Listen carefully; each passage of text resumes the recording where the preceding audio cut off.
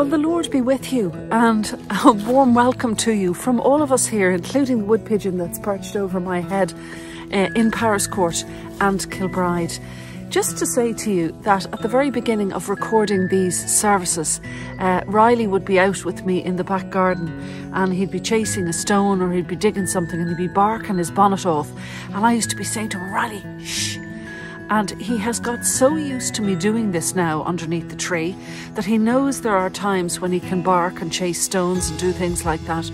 And now, as soon as he sees the tripod coming out to record this service, he falls silent and he just sits and watches. Isn't it amazing how the intelligence of creatures can just adapt to all these different things? So welcome from Riley as well this morning. This morning we hear again that very challenging parable, and it's wonderful actually how the lectionary gives us these parables that involve life and growth around us and country life, which Jesus would have always used in his parables because of the people he was addressing. So this morning we hear about the wheat and the weeds, the farmer who plants beautiful seeds in his field, and overnight the weeds are planted too, and what he suggests we do with that.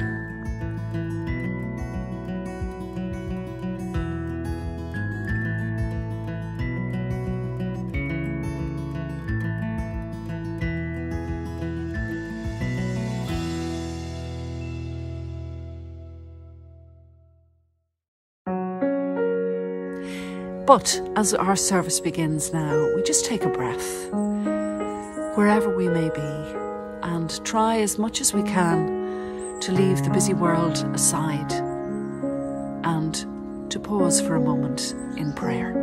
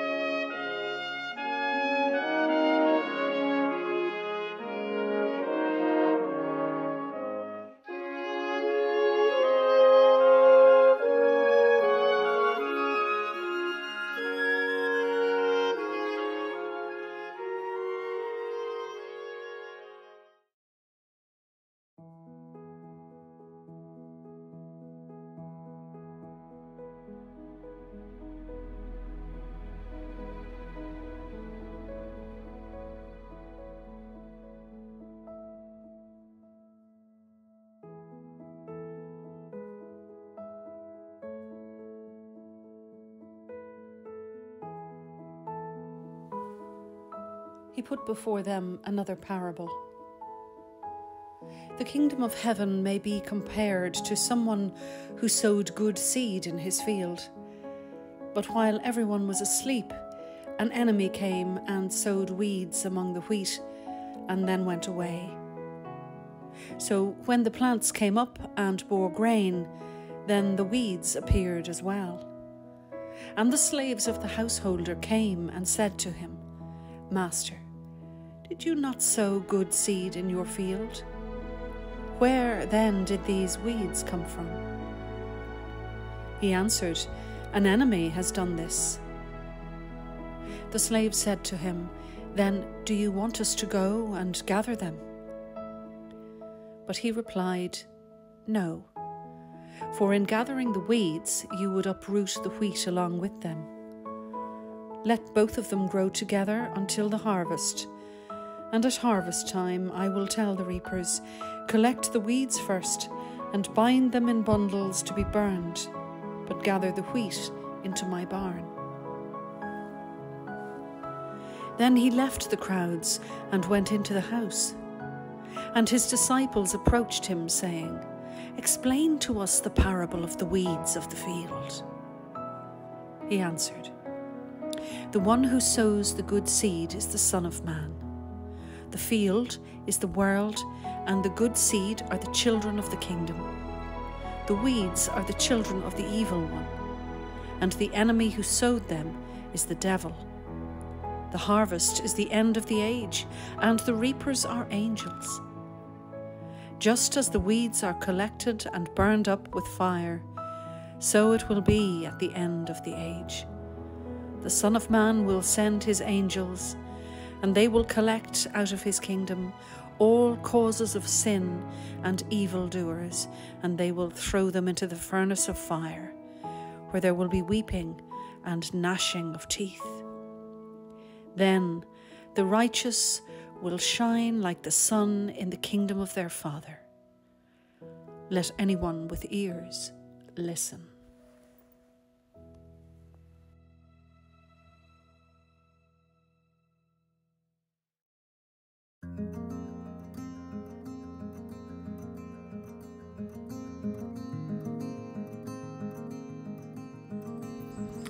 It's wonderful when you come across a piece of scripture that makes you think. And I struggled with this piece of scripture. I seem to say that quite a lot, don't I? During this week, saying, "Lord, now, last week you just dropped something into my head. This week, would you mind doing the same? Please, open me up. Let me receive this scripture so that it can be, through me, your word through me, of some use to somebody today." But sometimes when we ask God for things, he doesn't necessarily pop them straight into our heads, but he opens up a journey that gets us to the place eventually. And I present in this square a very particular theology that not everybody may agree with. But you see, ever since I heard God is love, I can see him as nothing else. So the way my mind works when I'm presented with a piece of scripture, underlying it, overshadowing it, all around it, is a God of love. So what might a God of love be saying to people? And also I feel that if people know that God is love, they're not afraid to approach him. If they know that God sees them in all aspects of their personality, they're not afraid to come to him. And that's what he wants. He is far larger, as I've said many times before in this square, than all the mistakes we make. He is quite simply love. And if my theology appears, and some have said it before, and that's fine, that's great, because it's good to be challenged. If it appears to be too watery or too weak or too fuzzy, I would answer you and say there is nothing watery, weak or fuzzy about love. Love can demand the hardest parts of ourselves to act in different situations. So let's not underestimate the phrase that God is love today.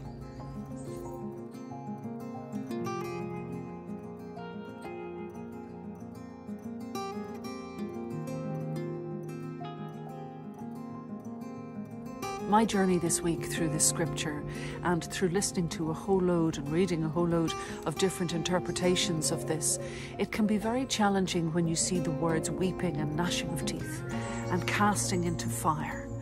And it reminds us very much of a very old theology, of a punitive God, of a vengeful God.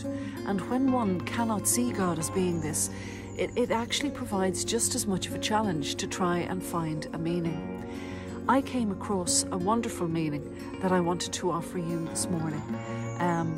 We can see the field in the parable this morning as being the world, and it is really important, I think, for us to understand. God makes absolutely no apologies for the fact that good and evil exist together.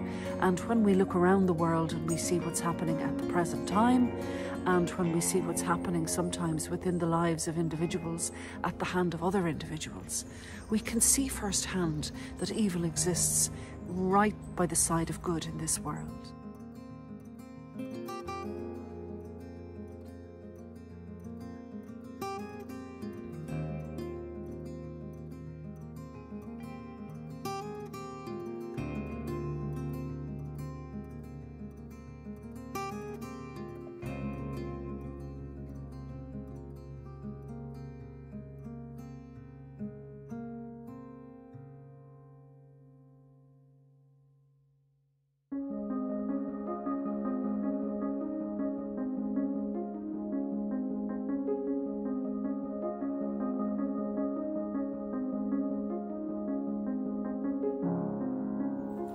Let me read to you this piece from Reverend Dr. Jeff Gallagher in New England and see how it sits with you with regard to the God of love and Him calling us forward into our lives and closer to Him. So here's what he says about this parable this week. I am led to see this text not about wheat and weeds representing two different types of people. Rather, I see the wheat and weeds referring to two different crops seeking to take root within us. As sure as each one of us is a field, and in that field, in us, seeds of both wheat and weeds are planted. They come from all that we experience and encounter in the world around us. Both of those then grow together, making us the people that we are. People are capable of producing wheat that will benefit the world, and also weeds that can make it hard for the wheat to grow. As the imperfect wheat and weed producers that we are, this is how we live our lives.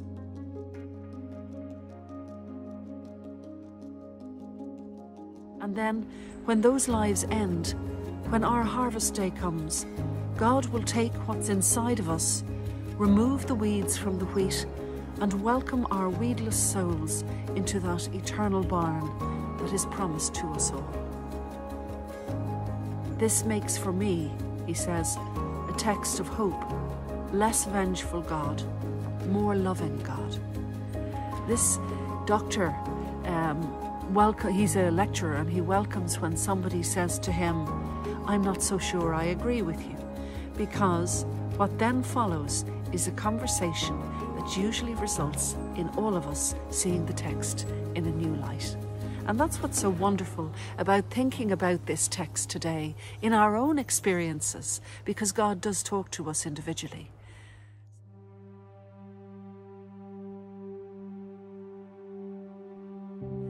So I hope this has been useful for you today in seeing a God of love. And in trying to interpret the seeds that are planted within us, the choices that are made. He says to us today, I've planted the seeds in you of my word. I've planted the seeds in you through my Son, and the choices are up to you.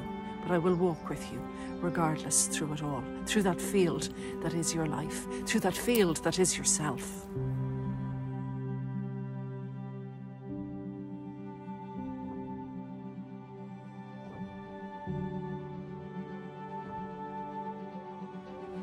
Let me leave you with his lovely prayer today.